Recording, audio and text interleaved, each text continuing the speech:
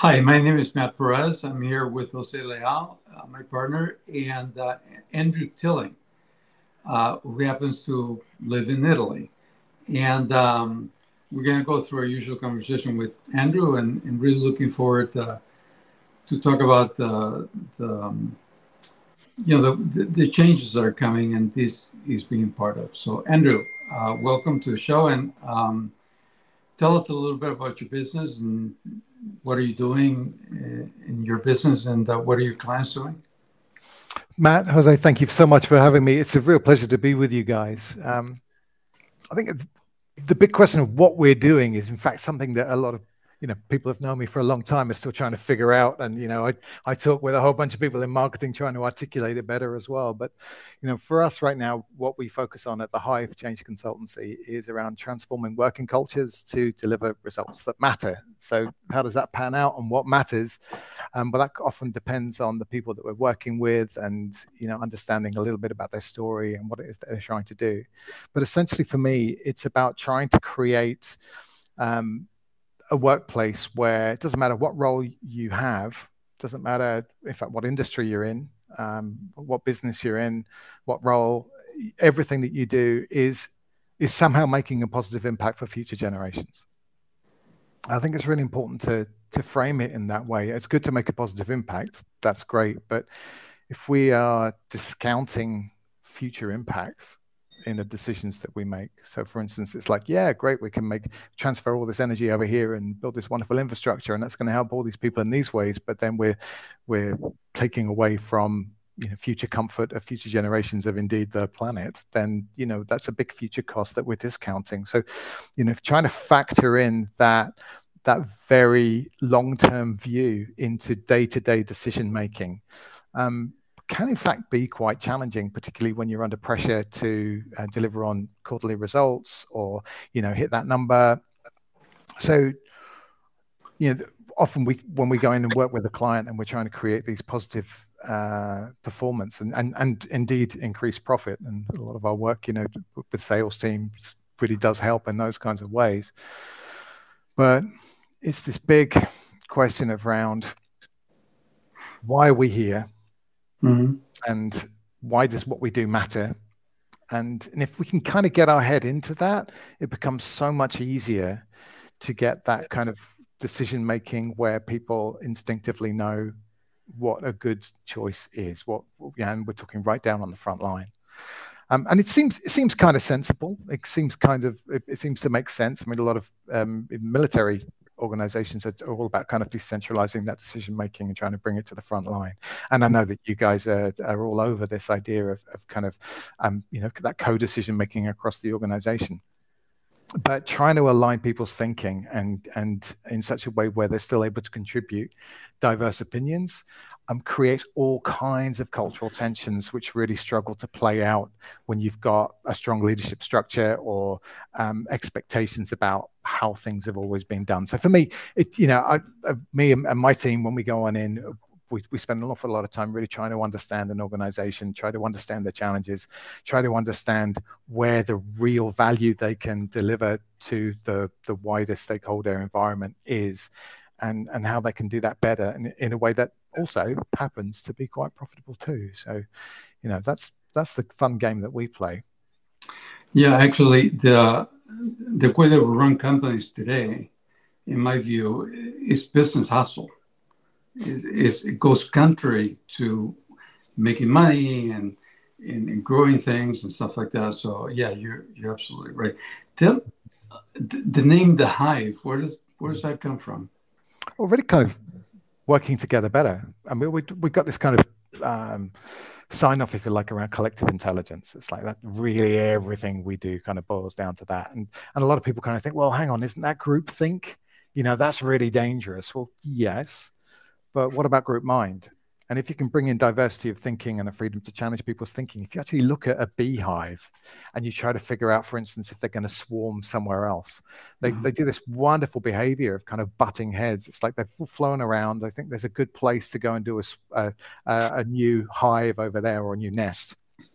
And what they'll do is they'll come together and start butting heads in different directions until they kind of convince each other that actually, all right, then we've reached a consensus, we're going to go in that direction, and they'll take the new queen, and woof, they're off, but it's a decision-making process. It's not yes, of individuals, so we love that idea about bringing in diversity and challenging each other's thinking and bringing that into what we do. But for me, the biggest problem that I found when I started working in the corporate world, and I didn't always do that. I grew up in a very kind of social enterprise environment where my parents were running projects for benefiting the community. My mother's was all around theatre, so I got very much involved with performing arts, and I ended up being a professional actor running a youth theatre for the first kind of 7 years of my professional life, and I worked on all these different projects and did lots of work with kids who are at risk of falling into crime and all that kind of stuff, and loved all that work. Had a bit of a crisis of I don't know, belief in the industry. It just didn't resonate with me. I wanted to do something different. So I traveled for a bit, had a good look at the world, and kind of came back and had my first professional job was working with fundraising for all kinds of different organizations like Friends of the Earth and Greenpeace and Amnesty International and all these incredible organizations. Learned a lot about their stories and about human rights and the challenges that we're facing as a world. But with all these amazing people, super smart, very passionate, couldn't seem to get anything done. Yes. Right? I mean, in this theater environment, it was like, look, you're under high pressure. There's no budget. You've got these talents of varying skills, and we've still got a job to do, and we need to get it done by this deadline, and we find a way to do it. Feast or famine, we find a way. But suddenly within this professional, structured environment, all these people that I assumed were super smart, super intelligent, knew all these wonderful things and ways to operate that were a bit alien to me, I just felt that the more I stayed there, the less effective I got. And I was like, something's wrong here, So I really did kind of bake my noodle on it. And I did manage to lead a bit of a culture change with some, extraordinary people working in this organization. And we doubled results. We raised 27 million pounds, almost 35,000, I guess, dollars in that 1 year worth of donations that were long-term donations. And I thought, I kind of came away from that and I thought, right, there's a consultancy here. There's something about collaboration. There's something about working together and thinking together better. And together with my wife, we founded this organization to primarily help with social enterprise. And then we started looking at corporates. But because of a documentary called The Corporation, which I don't know if you guys, it's an award-winning documentary, very, very powerful. But the idea that it put forward was that if you look at the characteristics of psychopathy, all right, so things like glib and superficial charm, lack of remorse or guilt, a lack of realistic goals, all kinds of different things, and also a callous lack of empathy. If you map these behavior traits against the legal entity that is known as a corporation, actually you can see in many cases instances of this psychopathic behavior, which kind of suggests that it's systemic, right? And this had a really profound effect on me. And in fact, the guy who created the structure, so Robert Hare, I mean, he came out and he said, well, look, hang on. That's kind of not what I was saying. That's not where I was going. And in fact, it's not that everybody who's a corporation is a psychopath, but in fact, you can see these elements, and maybe some could display that as a bit of an exercise. And so, okay, so it's been kind of tempered back. But then recently you look at it and it's like, suddenly you've got, the percentage is, I've got it here, between 4 and 12% of CEOs exhibit psychopathic traits. And it's like, okay, so hang on, is it the institution that we're going into? Is it the role of just being in power that's kind of making us behave this way? Or is it that people with these traits get into these positions of power? But what is it that's meaning that we're having this blatant disregard for the truth in recognizing our responsibilities of our impact, or recognizing the real challenges that we face with regards to climate, something I'm very passionate about, or indeed rights of the workers and all those different aspects. Why do we ignore them in the pursuit of this idea of profit, when really these are very real needs, they're very real issues, and they're by definition of market means there's profit and opportunity there if we embrace them and lean into them, right? Yes. So for me, I kind of thought, right, we've got to figure out a way of, how do you treat someone with psychopathic traits? And for me, that was all around empathy. And so I kind of made it a personal mission to bring in empathy into organizations. How do you bake it in? How do you bring not shareholder choices but stakeholder needs into the heart of decision making? Which can include shareholders, right? But that broader stakeholder environment, and be that whether it's decentralizing ownership, which I know is something that you guys are very passionate about, to shared ownership models, to the Patagonia model of, hey, let's give it to the earth, whatever those choices may be. If we can look at it as how are we making positive impact within the people who are affected by what we do, and use empathy as the mother of innovation. So if necessity is the mother of invention, then an empathy for other people's needs can inspire great innovation that can scale and grow, deliver outstanding results. So that's kind of what's been baking my noodle for the last 2 decades.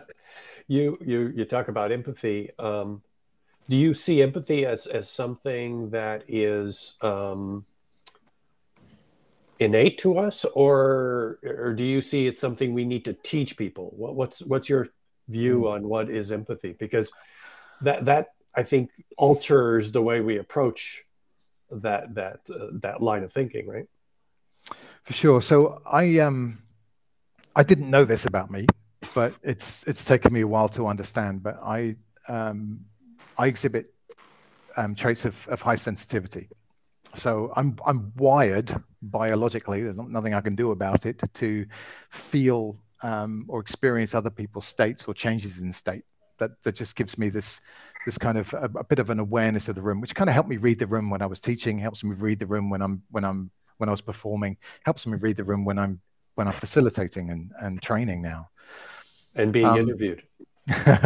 Well, it depends. I mean, I may have completely missed this one. I don't know, but it makes me kind of feel, and it took me a while to figure out what was my feeling and what was other people's for a while. It kind of left me pretty confused, to be honest, in high stress scenarios.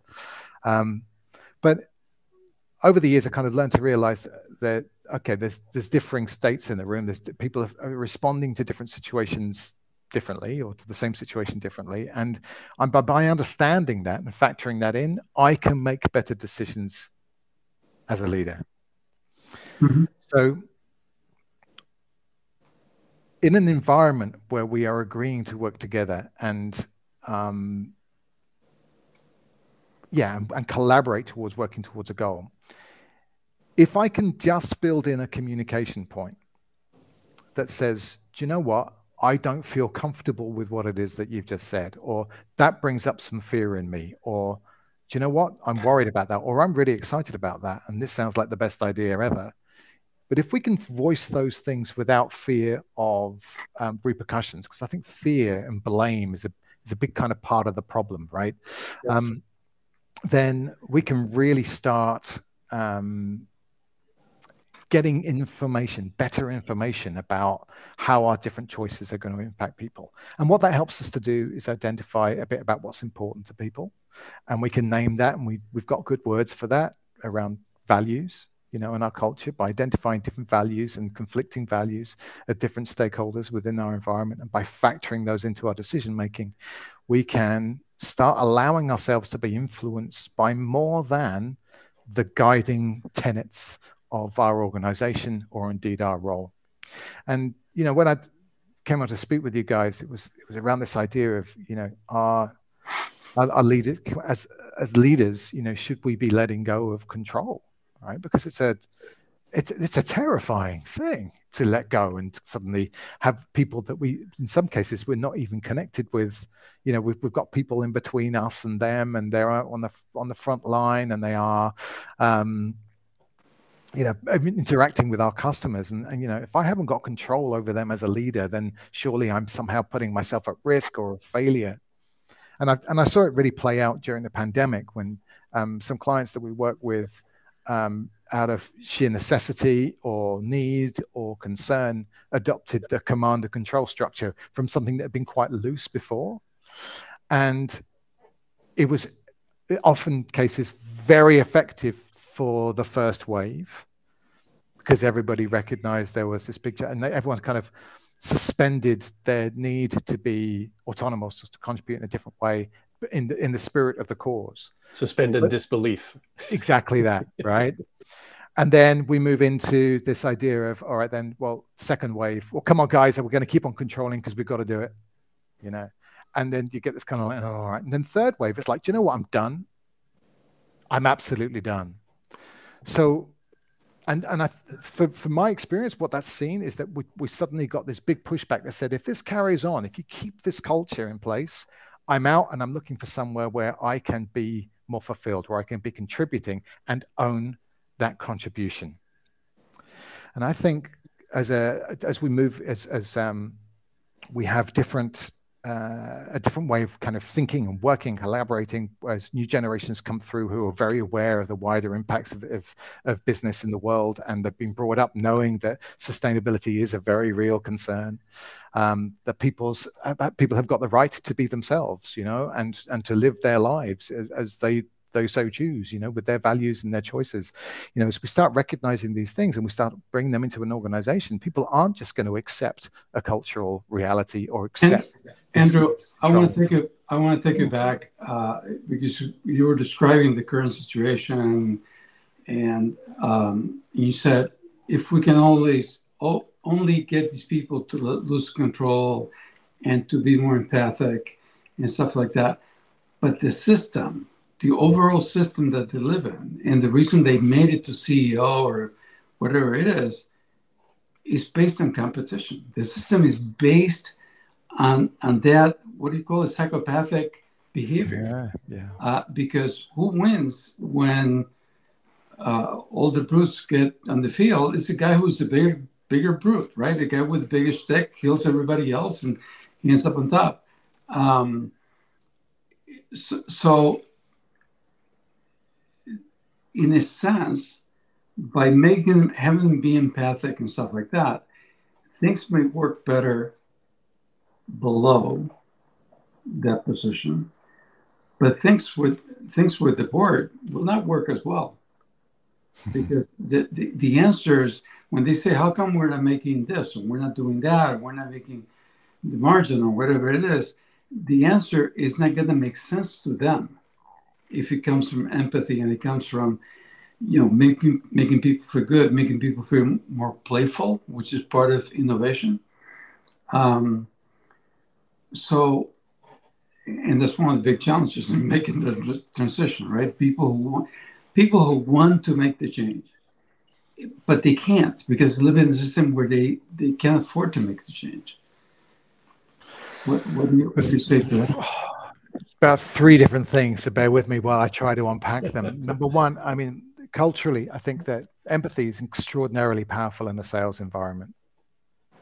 You build that into the culture of your organization. If you understand and can understand at a very deep level the challenges of your customer, then you are able to provide, not even just provide the new solutions or innovate, but tailor the way that you communicate the value that you are selling to that customer. I agree, and so that they can, so it resonates with them, and they are more likely to adopt it and apply those solutions, and they get so much more benefit and value out of it as a result. So and they become more loyal customers, to use the right word, in the sense that, you know, they know they're understood by you, and so in the sales environment it makes perfect sense. Try to explain that to a traditional sales people. And it doesn't play. It doesn't go very far.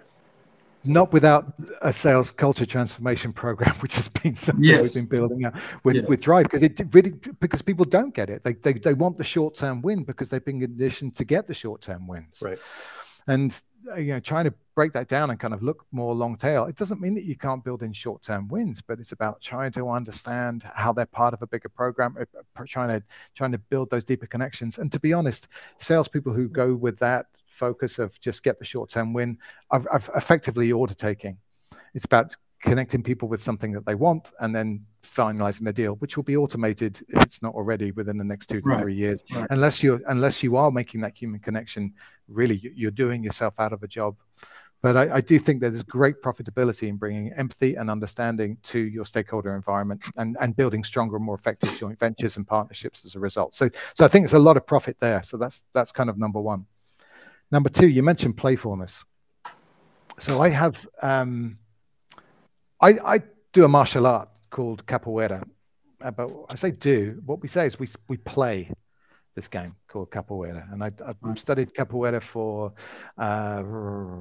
best part of 17 years now with the London School of Capoeira, Mr. Silvio Bazzarelli and Marcos dos Santos, and two very inspiring people. And what I found with capoeira is the objective of capoeira is not to win.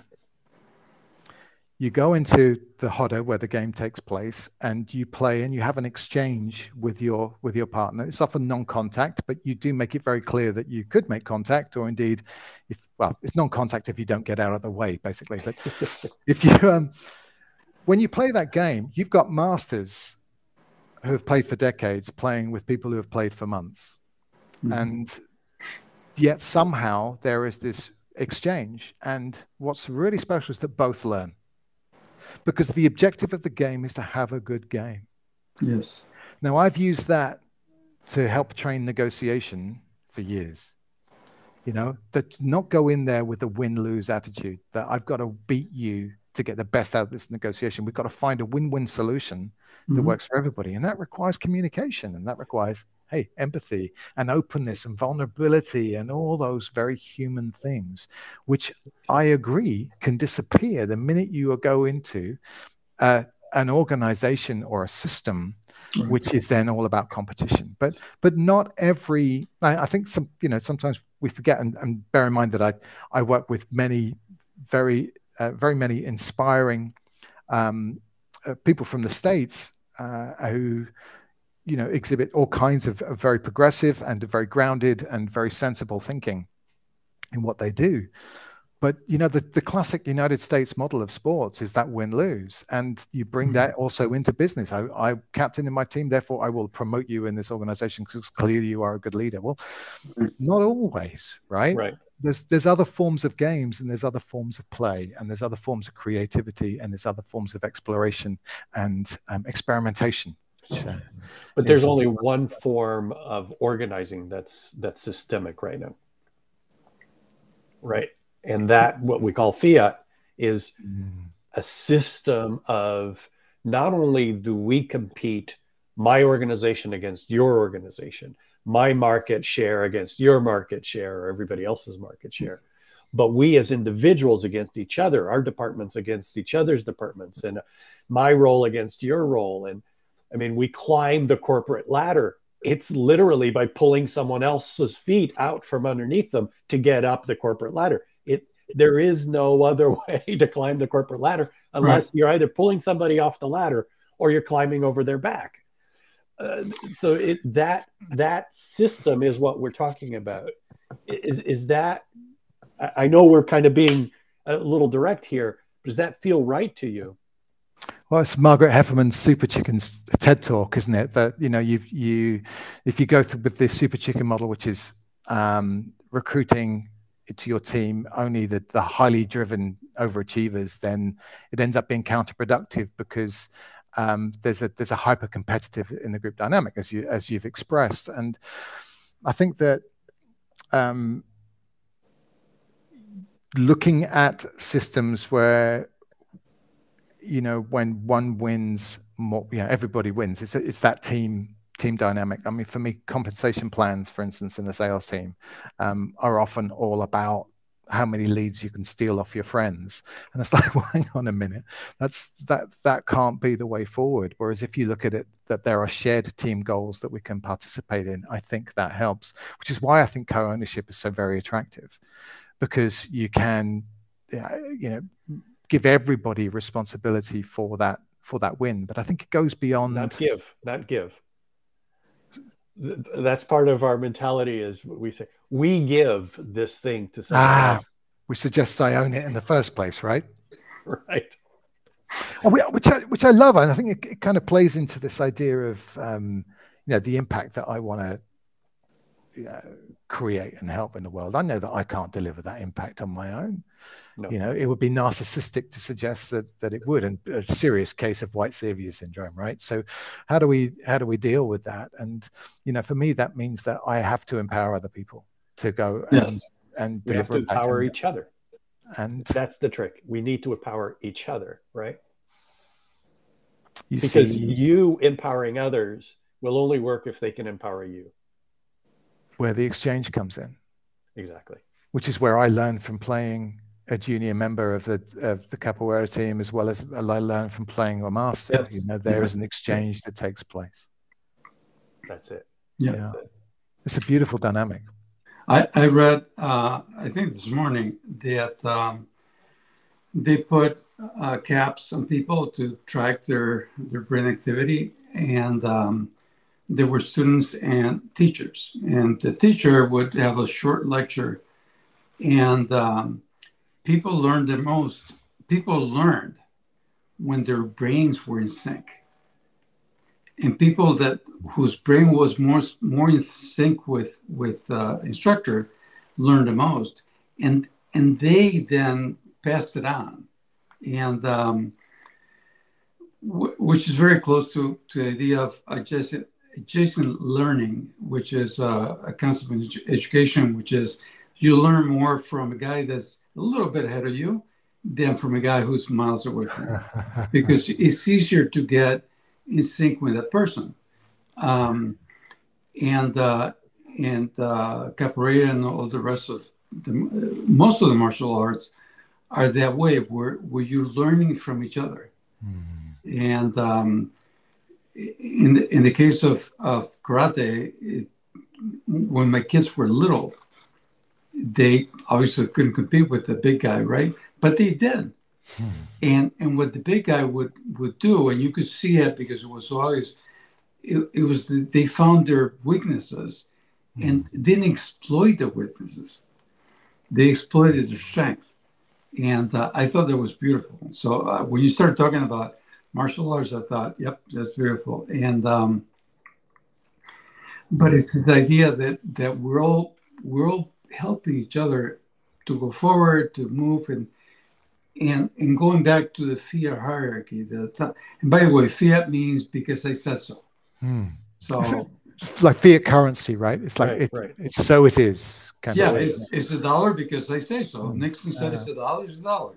And there's no gold backing or anything like that, which was a stupid thing to begin with. But anyways, so the fiat hierarchy kind of gets in the way of that. And I applaud your effort to try to make transformation from a point of view of getting smaller wins in sales and this and that, and then bring it all up to a CEO who can then find a way to communicate with the board. That's very important. The board represents the owners, and they're the ultimate bosses. And so that's got to be part of the formula is how to make that transition. But in the end, we don't see any lasting solution with the fiat hierarchy still in place. As long as you have a fiat hierarchy, I can always say, I'm the new CEO, and everything that went before me was total bullshit, and we're going to do with all that. We're going to do things by the book. And so that's the problem with fiat hierarchy and the owners behind it. Well, it's a permissive structure, right? You allow, everyone else allows the individual who gets fiated into place to be the one that has the answers, to be the one that makes the decisions. And we just sit back, wait for that person to make their decisions. And that's the system we live in. And so my question to you, Andrew, is how do you deal with that as you're progressing within the organization? You're working with sales, and obviously you've got, the sales director or VP or something of that nature,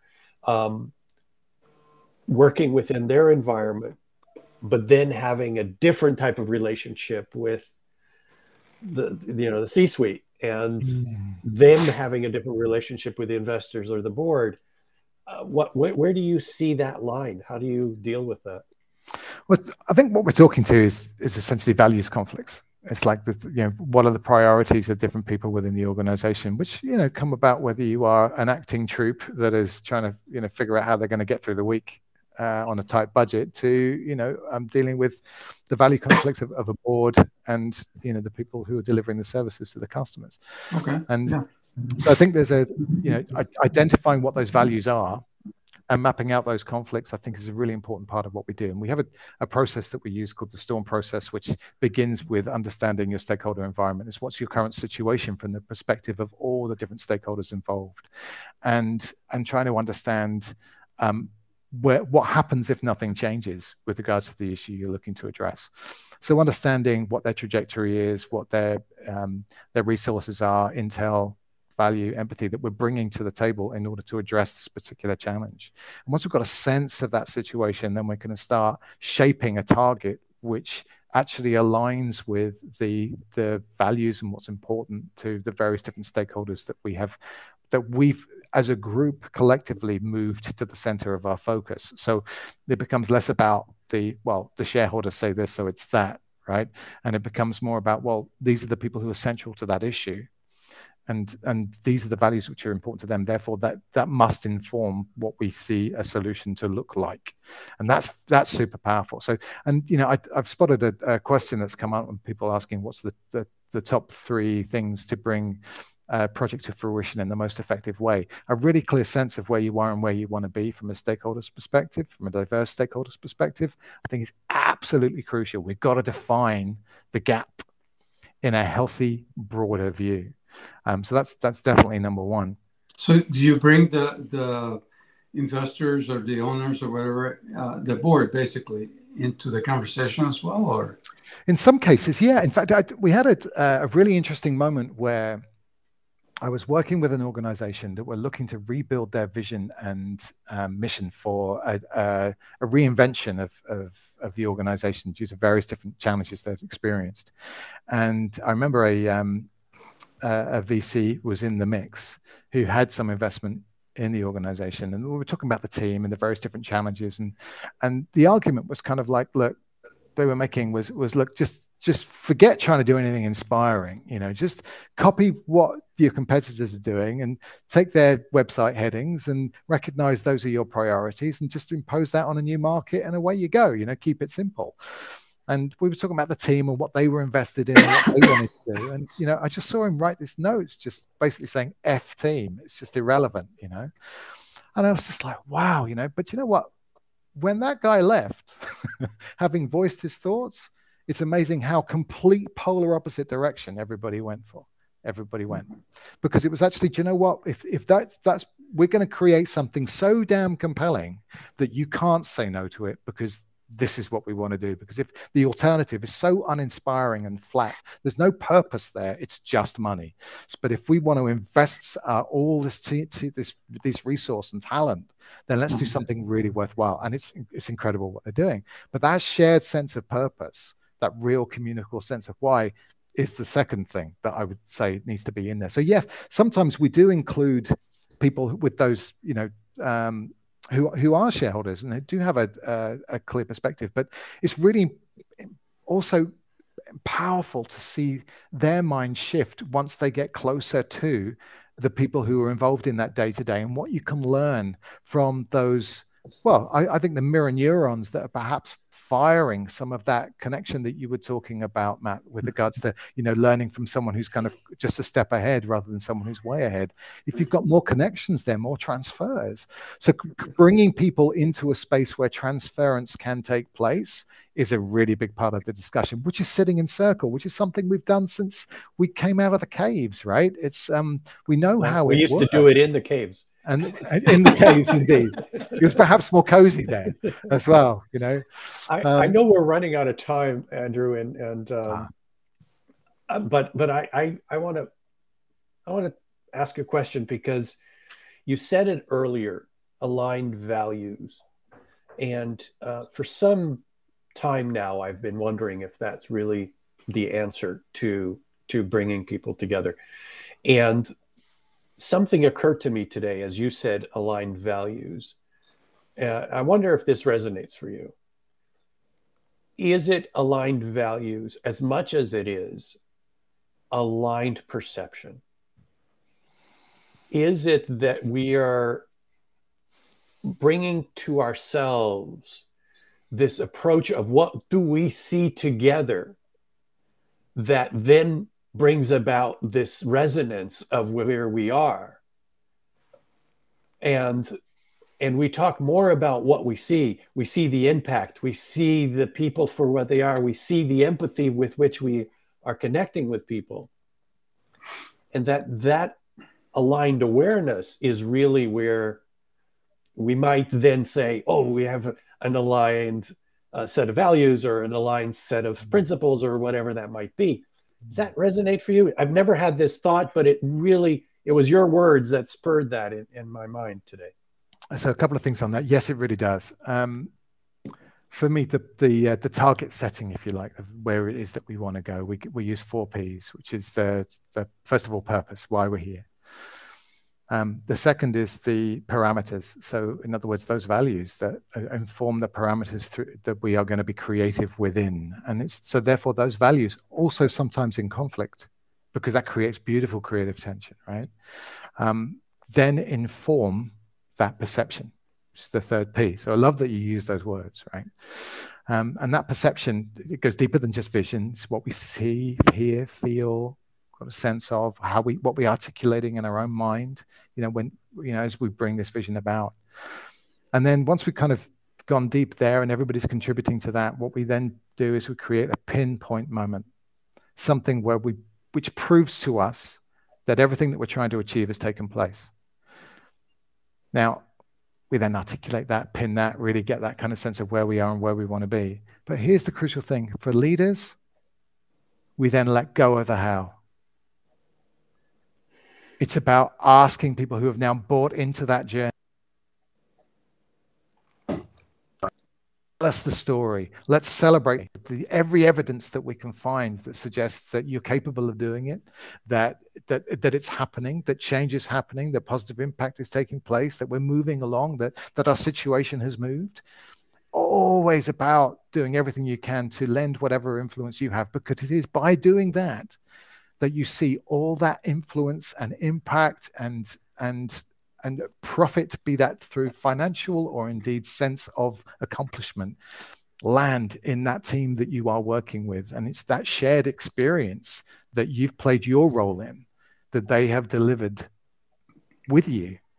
And that shared experience, for me, is the true definition of what a company is. Yeah, I love when Matt and I were writing the book. Oh, I got it on the wrong side. The book. One of the things that you talk about different values and conflict. One of the things that we conflicted on was our view of using the word company or not, or companies. And Matt pointed out that he loves companies because it means it comes from breaking bread together. Right? Compound. Yeah. Right. And so we've lost that. Right. But coming back around to that, where we are breaking bread together and not I'm an employee of this fiat system that I need to obey in order to be able to have my bread. It's a very different way of thinking about what a company is, right? Breaking bread together means that we share the bread, not that the bread that I take home is based on whether I'm permitted to or not. And that's, I think, the work that you're doing is making that difference, right? Yes. Yeah. I certainly hope so. And, or rather, I certainly hope that somehow I can contribute to helping the leaders and the facilitators and my team do that. It's their impact. It's their vision. You know, I've in many ways kind of said, hey, look, this is how I think we can work together. What can we do with that? And that vision and that goal that I articulated earlier on, that's come from my team, you know, my team. Yes, And yes, it's come from the team. Yeah. You know, and, you know, we've baked in things into the legal structure, like, you know, the decisions that we make are made for the benefit of the stakeholders involved in the impact, so that's in there. That gives me a little bit more of a sense of reassurance that how we start this little organization and as we grow it out, it's going to be able to keep some of those principles in mind. But I want to really credit you guys, because I mean, I remember reading the 15 commitments of conscious leadership, which was the most difficult and yet easy to understand book I've ever read. You know, it's like difficult because it really challenged me. But I really had a similar reaction in reading your work and having a sense of the very simple observation that you've made, but the profound impacts it makes in terms of helping us rethink and to step away from what is very clear when you can see it, a system which really doesn't work, and yes. to think bigger and bolder and more collaboratively and more open and have a clearer sense of the and consciousness of the impacts that we make as individuals in this world, and particularly when we work so collectively with such tremendous potential for impact as a company can create. Having a sense of those responsibilities and rethinking and doing so in a more responsible way is something which I think is long overdue. So my compliments to you both. Thank you so much for that. So next week's guest is Edgar Horse, founder of GOTT, Gathering of the Tribe, the Conscious Fellowship. Don't know much about it, so we hope to learn more from Edgar, and looking forward to that. And this has been terrific. I'm really, because what you're doing, by the way, trying to transform corporations, not small companies starting from scratch kind of thing, but big corporation, is a bigger challenge that I've been willing to take on. So we have a lot to learn from you, and your background, I think, is perfect for that kind of endeavor. The theater and the social thinking and stuff like that, I think it'll came together in the right place at the right time. So looking forward to staying in touch. Yeah, and learning more. Yeah. And likewise, from you both. Thank you so much, really, for your insights and for inviting me onto this forum. It's been really interesting to really raise my thinking to somehow contribute to your own. So I deeply appreciate the opportunity. Yeah. Thank you. All right. Thank you.